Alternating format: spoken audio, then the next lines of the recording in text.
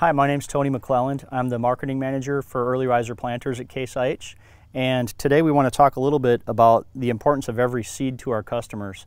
They really only get one chance to plant with a limited time frame and in a limited window for the right conditions and the right and just being timely for the climate zone that our customers are in.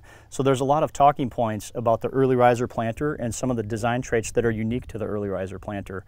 And we want to review these design traits so that you have a good understanding of what separates us, Case IH, with the early riser versus our competitors.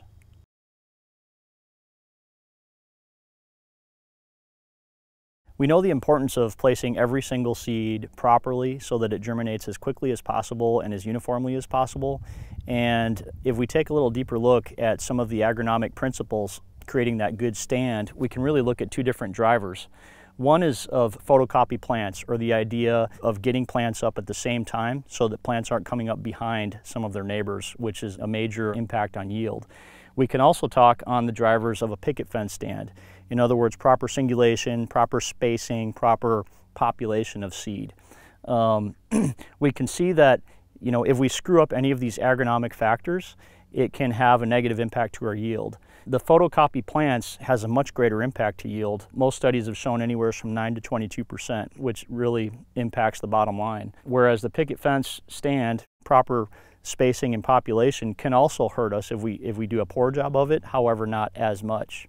Interesting point on the planter, when we take a look at the row unit, it's the metering that is more responsible for placement of the seed and dropping of the seed, whereas it's the way that the row unit engages the soil that is really a driver of photocopy plants.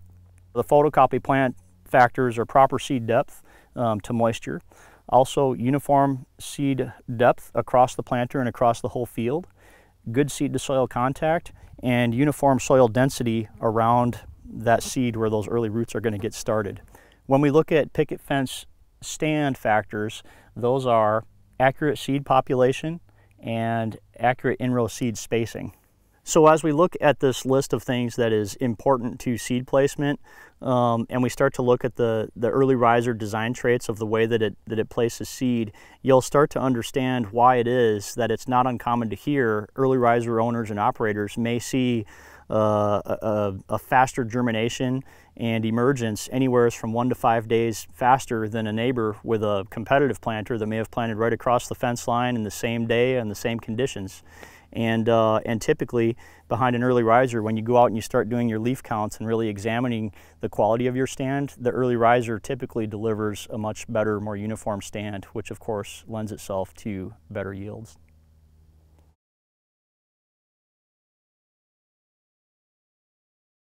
So here we are by our soil profile demonstrator, and we like to use this tool to show you some of the early riser design traits as compared to a competitive row unit. And this really will show what makes an early riser unique.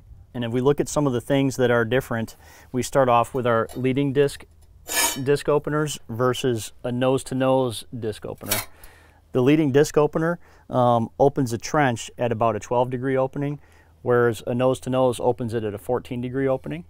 The next step are the gauge wheels. A couple different things on the gauge wheels. First of all, we pull our gauge wheels. There's an arm that pulls it from the front, and there's less rolling resistance, less opportunity to bulldoze and loose soil. On a conventional row unit, the gauge wheels are pushed. So you can see they're pushed from the back.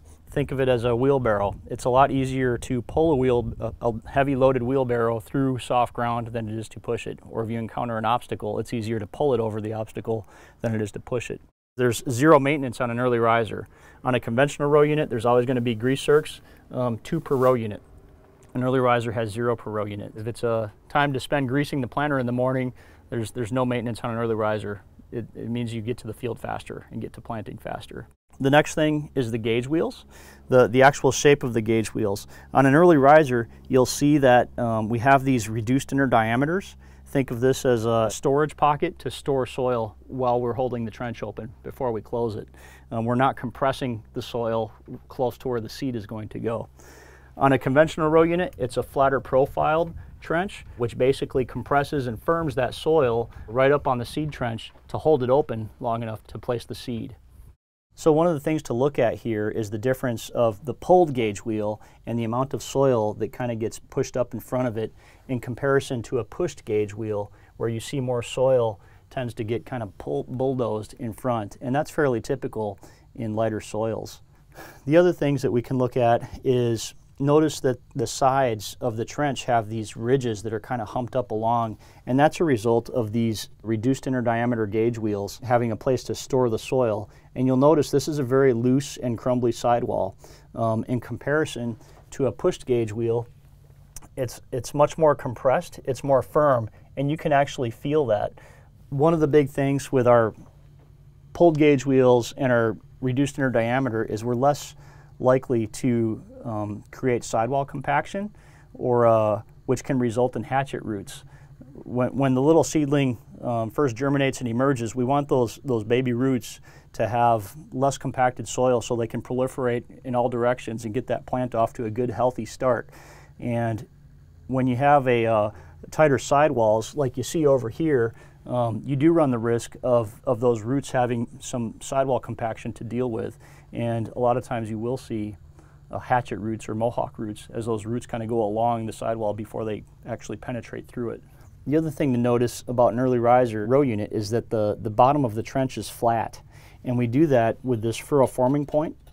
It follows behind the shadow of the blades to knock the bottom of that seed trench flat so that when we drop seed, they consistently fall to the same depth, which lends itself to uniform emergence. On a competitive gauge wheel with the nose-to-nose openers, you'll notice that there is a ribbon of soil, or a W, in the bottom of the seed trench, which would lend itself to a less consistent placement of the seed depth.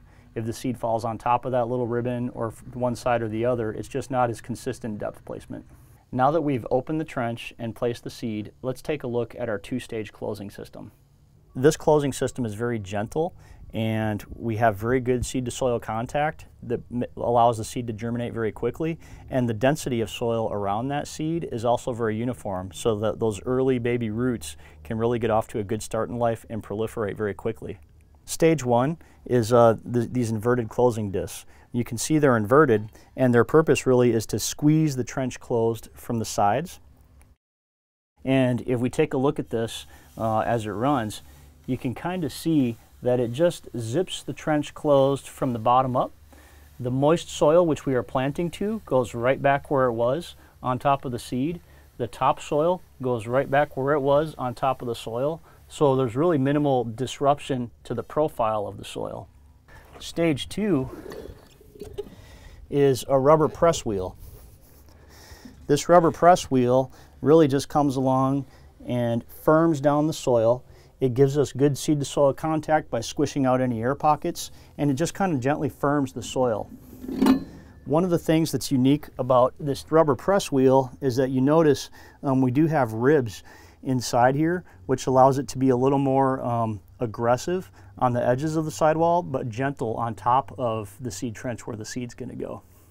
Lastly, you'll notice the imprint left behind on the early riser. This kind of little chevron or crowfoot pattern is very intentional. If your soils are susceptible to a little bit of surface crusting, it gives a place for that crust to crack open for that baby plant and that little seedling to emerge. A couple other points about this closing system. You can see the finish is very flat. If we do get a pounding rain event, it's less likely for this closing system or this finish to wash out or erode away. Also, in a droughty condition, if the soil gets very dry where it's contracting, this finish is a lot less likely to dry out and crack open, exposing the seed. So on a conventional row unit where the trench is more formed and more compressed, a V-press or pinch wheel style closing system works a lot better because it has to be kind of aggressive and basically crush the trench closed from the top down. And you can see a typical finish behind a V-press system looks like this. A couple points about this: when you see these two little ditches, if you will, that are created, if we do get a pounding rain, the water tends to flow through a trench, so there is potential for this to wash out during a heavy rain event. Conversely, if it gets dry or a droughty condition after planting, as the soil contracts, it is possible for this style finish to crack open, exposing the seed trench and exposing the seed, which can have a negative impact on the stand and the germination.